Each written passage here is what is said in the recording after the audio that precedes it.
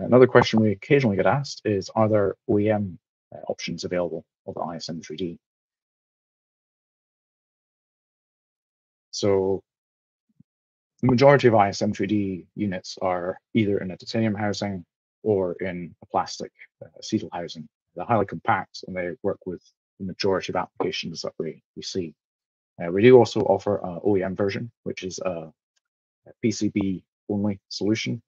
So if you don't want the housing, if you don't want the connector, and you want to integrate it directly into, say, a very small AUV, into your own electronics pod, then we offer that option as well. I think that's all the details on the ISM 3D sensor. Just checking. I've not had any questions come through this morning. So we'll end the session there. So if you want any more information on the ISM 3D, you'll find the latest datasheet, manuals, demonstration videos, and more technical information on our website, which is impactsubsea.co.uk. Or you can drop us an email at support@impactsubsea.co.uk. We'll answer any technical questions that you have.